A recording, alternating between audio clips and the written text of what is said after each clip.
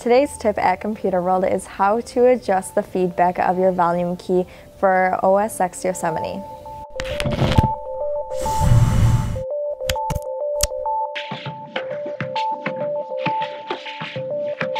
Remember before Yosemite, when you went to adjust your volume on your keyboard, it made this sound?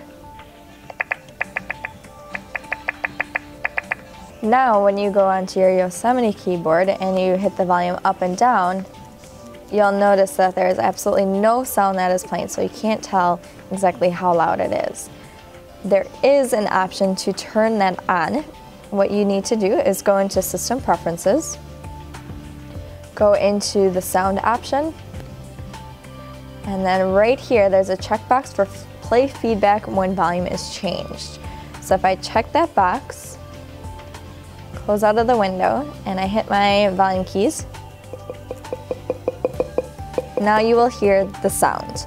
It is quite a bit different sound. It's no longer the duck sound. So that is how you adjust the volume feedback on the new OS X Yosemite.